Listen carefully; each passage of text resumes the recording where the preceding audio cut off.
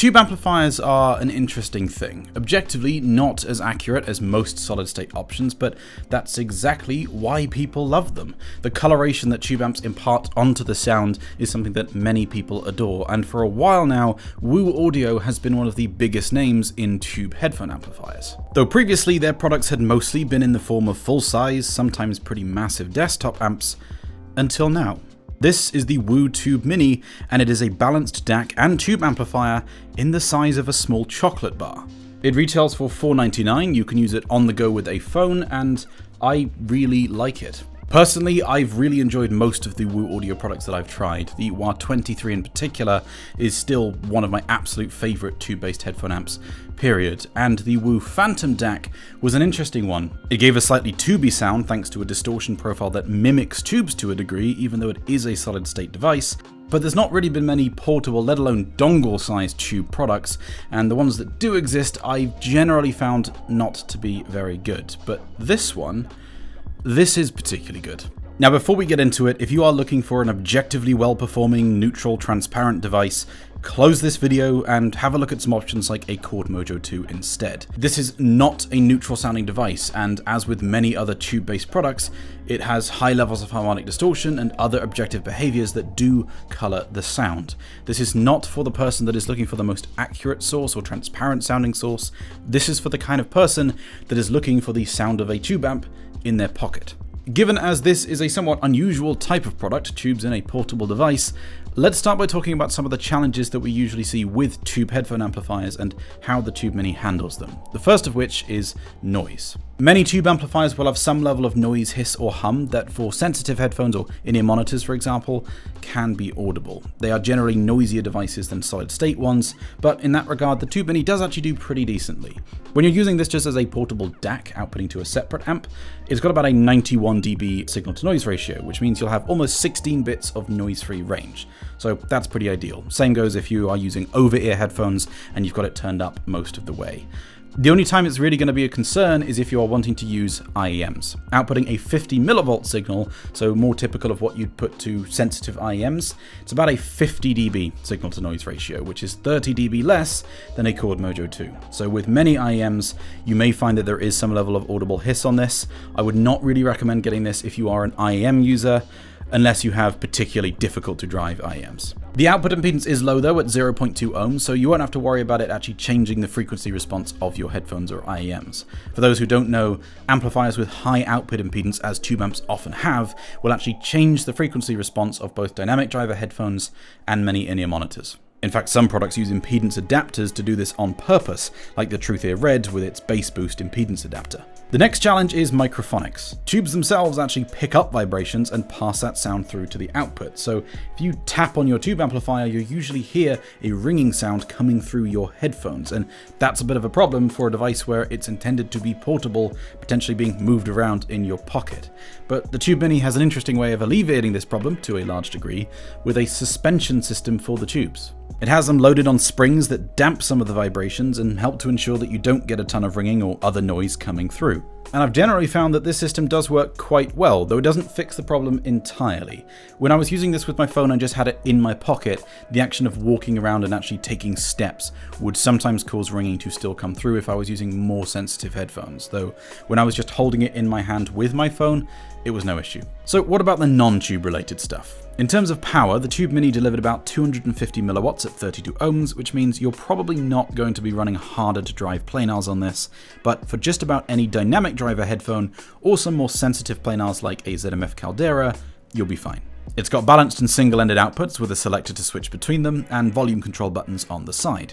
These don't actually control any internal DSP, they just instruct your device itself to alter its own volume, but it's still nice to have, as well as a play-pause button. The body of the device is a nicely finished matte surface with a window on either side to show off the tubes themselves. The choice to go with a male USB-A connector though is the one thing about the build that I'm unfortunately not so keen on. Given the size of the device, I don't think there's going to be many people plugging it directly into a laptop, if anything just because it kind of needs a bit of strain relief. And it's male USB-A, so you can't connect it directly to a phone. So I don't think there's going to be many people using this without the included A to C adapter. and for that reason, I don't really know why they didn't just go with a USB-C port on the device itself. That would have cut down on the size of adapter you have to carry around. You could just use your own A to C or C to C cables. It would have just made a lot more sense. Definitely would have preferred to see a USB-C port on there. I imagine that the reason they did do this is because they have a power base accessory for the Tube Mini, but they could have just put a male USB-C connector on the power base anyway. Enough talking about the build though. How does it sound? Well, in a sentence, warm but incisive. This, in comparison to a Mojo 2, is notably warmer. The sound is overall more dense and mid-range focused than neutral, which is exactly what you'd expect and might be looking for if you're considering getting yourself one of these. But I also say incisive because a lot of tube-based products I find go a little bit too far into that warm and dense kind of sound, and as a result they lose the ability to provide proper detailed sounding treble or provide quick and snappy sounding cymbals and snares, for instance, whereas this does not. It strikes a nice balance of giving you prominent tube flavor without being overly soft or muddy. Now, this is not quite as resolving as a Chord Mojo 2. The Chord Mojo 2 in most technical performance aspects is a bit better, and that also includes things like the ability to separate busy mixes. Listening to Pain by The War on Drugs, for instance, the ability to just focus on one particular thing and not have other elements in the quite busy mix obscure your ability to just listen and hear every little bit of detail of that particular instrument is a bit better on the Mojo 2. This does get a little bit more congested when you're listening to busier tracks, but it's not doing bad. It's still doing a pretty good job, and it is leagues ahead of the Little Bear portable tube amp, which I also have on hand to test. Listening to the two of these when A-Bing, the Tube Mini was clearer, staged bigger, it was more resolving, and slightly less warm than the Little Bear. The Little Bear does exactly what I mentioned a moment ago. It goes way too far into that warm and stereotypically tubey sort of sound, and just ends up being muddy. It means that for busier tracks like Pain by The War on Drugs, you can't really focus on one particular element once lots of stuff is playing at once.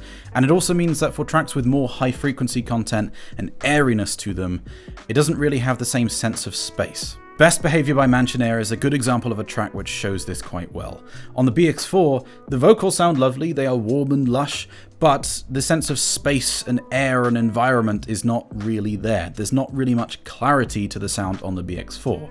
Whereas you swap back to the Tube Mini, and it just kind of feels like the music can breathe openly again. This aspect of the sound could potentially just be explained by the harmonic distortion profile. Most tube amplifiers will have a very heavily second-order dominant distortion profile, which can make things sound very warm, whereas the Tube Mini actually has almost the same level of third-order harmonics, at least for higher level signals, as it does second-order. And I found on other products that this tends to balance out that warmth with a little bit more bite to the sound. It also has a fairly flat distortion profile versus frequency, so you don't get a rise into the high frequencies that can sometimes make things sound softer. This product sits in a fairly unique spot in the market. Most dongle DACs are fairly similar in design actually, and almost all of them give a fairly neutral, sometimes slightly even thin presentation, but this does exactly what it sets out to do, giving you the sound of a tube amp in your pocket. It's warm, lush, it does add some of that holographic nature to the sound, which is really enjoyable for tracks that have more of a soundstage to them. And whilst doing so, it still retains enough bite and actual detail retrieval to make well-mastered tracks sound great.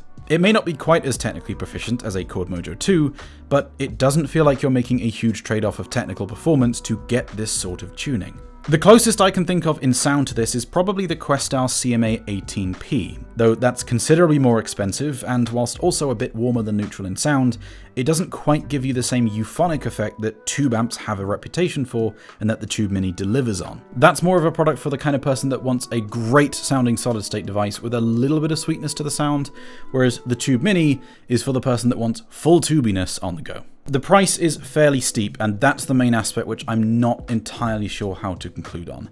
For most people, the majority of listeners, I do think that a Chord Mojo 2 is probably going to be a better purchase. That is more transparent sounding, it is higher performance from an objective standpoint and in the subjective technicalities, but whilst having the EQ built in does allow you to tune things to your liking, there is just something about the coloration imparted by tubes that can be really enjoyable to listen to, and is why tube amps are still so prevalent today. And given as this is the only product I'm aware of that offers that sound without having to either pay 3 times the price for something like a Cayenne C9, or making very significant sacrifices in terms of actual sound quality for something like a Little Bear, perhaps the price is about right.